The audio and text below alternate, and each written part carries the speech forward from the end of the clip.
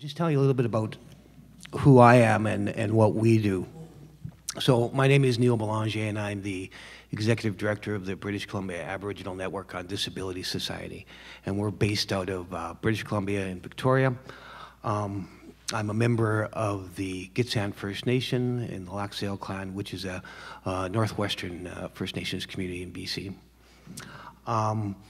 We're a little bit different, whereas the programs and services that we provide are primarily accessed by individuals who are on PWD, persons with disability assistance, and probably 98% of them live in poverty. We maintain about 6,000 active files per year. And we provide support services in relation to employment, housing, accessing healthcare services, transportation, and the whole spectrum. Anything that's disability related for Indigenous persons with disabilities in our province, we're the go-to organization. So when I was asked to be on this panel to be a visionary or a forward thinker, I don't really know if I am in that regard. As it relates to employment, what I do know is that disability is expensive.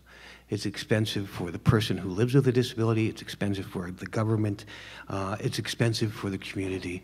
And we've got to realize that, we've got to move forward, and we've got to put that aside, because it always seems that the funding is the issue that restricts many of our clients, many of the people that we deal with, and that relates into accessing necessary programs to help enable you to become employed.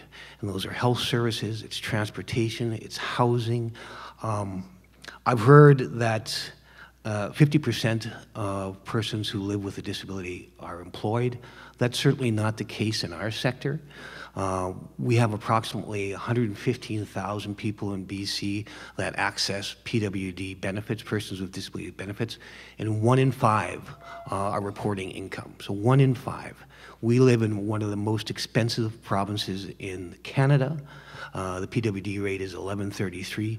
These people are not living on that rate because they want to. It's because the systems are not in place to help them move into employment and to be, to reach their potential in our communities. And that's what we have to address. So if I talk about being a visionary and wanting to do things, we've got to get away from the money.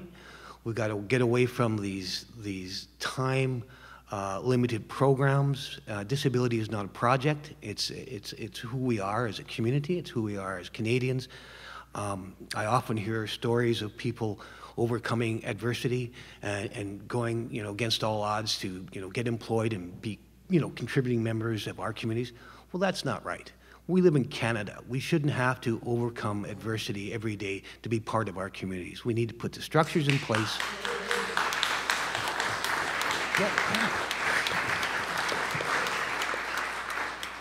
We need to put the structures in place, and we have to fund them, and we have to fund them on an ongoing basis. We have the Enabling Accessibility Fund, and that's a great fund. It is a great fund, but it's time limited, and there are going to be employers that may need some support after June 30th, after the project has closed. We've got to look at those things. We've got to look at our sector. We've got to look at who we are, and we've got to come together as well. We have to respect everybody's mandate because we're very diverse. But we have to bring other people as well. Everyone in this room here is an advocate or a service provider. We work within the disability sector. We know, we're talking to what we already know. We need to bring in the people that don't know. We need to bring in the mayors of Ottawa and Toronto and Vancouver, and we've got to ask them, what is the difficulty? We need to bring in industry and say, what is the difficulty? We think we understand, but you tell us, and we'll provide you the solutions, and we'll show you the way that this can happen. We got to take those steps. We are the only standalone Indigenous organization in Canada of our type. We need the AFN here. We need the Métis Nation. We need the Inuit. We need Assets, which is an Indigenous employment program based out of Ottawa. They need to be part of the consultation and the conversations that we have if we're going to develop a national strategy. The Indigenous disability rate is twice that of the national population. And as everybody knows, living with a disability is very difficult. And if you're Indigenous and you live with a disability, it's much more difficult. I don't know who was here on Friday when the the young lady gave the prayer and the welcoming, and she spoke about a community member who had passed away because she was lit on fire. Her legs, they started her on fire in her legs, and she passed away. That's the reality for many Indigenous people living with disability, and just Indigenous people in general in Canada. Canada is not a very welcoming place for Indigenous people. Regardless of how we think we may be moving forward, we're not, and we need to be a better job. And we do that through partnerships. We do that through being curious about the Indigenous sector, about the Indigenous disability sector, and creating those partnerships. I often see that there's a fear in approaching communities. We don't know how, so we're not going to. They should come to us first. But when you're not welcomed, you know, in your own community or your own province, it's hard to actually extend those hands. So we need to take a better step from our sector, and we need you to take a better step from your sector. We're all in here together.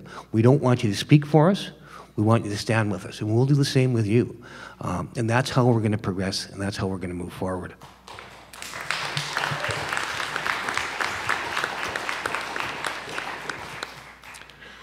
So I'll always come back to the financial aspect because I see that to be the biggest barrier. We need to, you know, develop some strategies with the government, and there's good people in government, and we need good people in government. There's some people that, aren't so interested, but there's really good people, and that's what we need. And we need people that are going to go in there with the insight that we have within our sector, disability sector, Indigenous sector, and who want to make positive change. Because you know what? Policies can be broken. Policies can be rewritten. They can be flexed to the breaking point.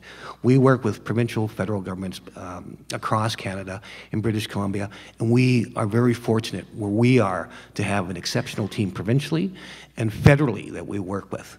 And we say, listen, we ask the questions. We don't dwell too much about why they can't do it. We say, you know, we're going to do this. You tell us why we're not going to do this. And 9 times out of 10, we're actually very successful. We've been able to stretch those things and move forward. And we've got to take chances, and we've got to think, you know, outside the traditional way of thinking about why we can't do something. They say, you know, we are going to do something. We're going to move forward here. We have the accessibility legislation coming up, federal accessibility legislation. It has the potential to be great change for our community, for the Indigenous communities. Do I think it's going to be a groundbreaking thing and that all the ills of the world are going to be solved? No, I don't. It comes down to money again. To bring communities up just for the physical accessibility would be billions of dollars. There's 623 First Nations in Canada, and probably 80% of them have significant accessibility infrastructure problems. So is the government going to fund that? No, they're not going to fund that. And should they fund it? Yeah, they should have done something before, but we have to look forward in making sure that anything that's built in the environment is going to be built in an accessibility lens, a disability lens, so that people can work in their communities, they're not in their house, so that they can be part of the community and contribute that if you live with a disability. We need to take a look at government policies. Even today, and I have no idea why this is, but if you look at the CRA policy where it pertains to First Nations communities, there's actually a clause in there where you can opt out of paying CPP. If you're the band, you can actually opt out of paying CPP.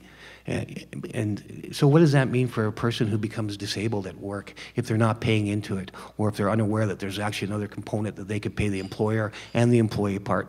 Many communities haven't taken advantage of it, but there are still several that do not pay into CPP. And I don't understand why a policy like that would be in place and why information isn't shared to the workers, because all of a sudden you don't have a pension, and if you get hurt, you don't have any benefits. I mean, it just doesn't make sense, these policies that are in place. And there's much more like that. The Prime Minister has created a committee of ministers to review INAC policies. INAC has been split into 2 different sections now. We think that Minister Harris should be part of that committee. He's not. We think he should be there to bring a disability lens to it and ensure that whatever policies are taken federally within First Nations communities in Canada, that the disability lens is applied first. And we believe that should be applicable provincially and municipally as well, because we are the ands.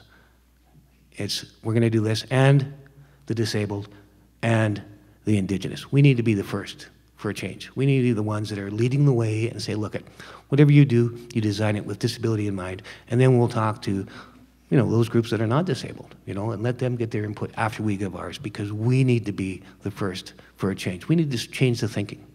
5 minutes. How much you want to pay for the 5 minutes? Anybody?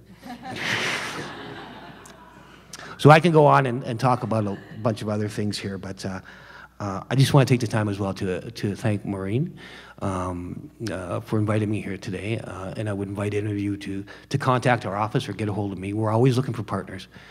We don't put up, for many years, we worked in a silo. We were content with the fact that we were the only standalone Indigenous organization in Canada, and we did very little good work. We've changed that, and we do a lot of good work now. And we don't do that alone. We do it with our partners, many of who are in the room today. And if I can say one thing, when I talk about partnership and I talk about sincerity and moving forward, does everybody know Steve Esty here? Who knows?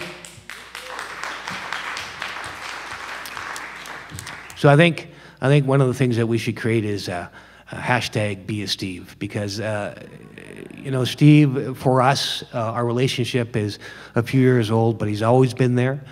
He's always been looking out for all people and all organizations living and dealing with disability. And I think that if we're going to move forward, we have to take Steve's attitude. He's not in your face. He's here to help. He wants to help. And we need more people like Steve. Be a Steve. Thanks.